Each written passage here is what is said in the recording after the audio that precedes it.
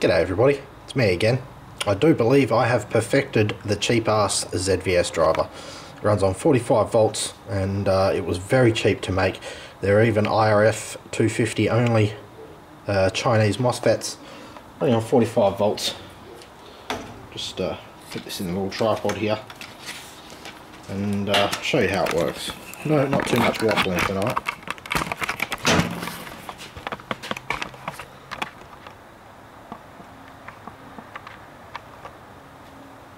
Not too much waffling at all.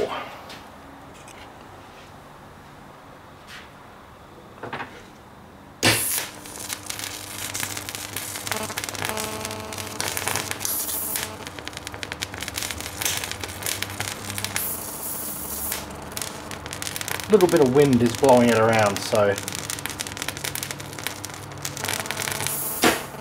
but that will run all day, all night, no problems, just like that. It is completely stable.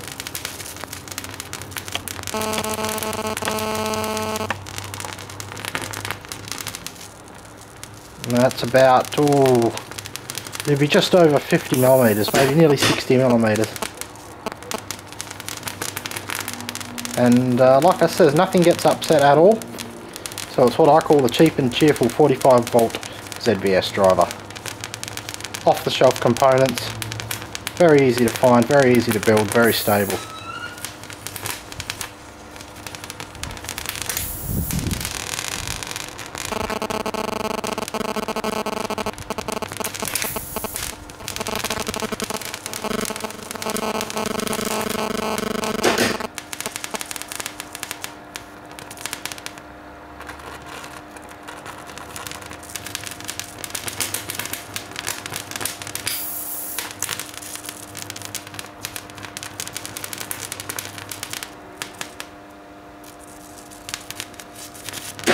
Oh, and another little thing, insulation doesn't last straight through the insulation.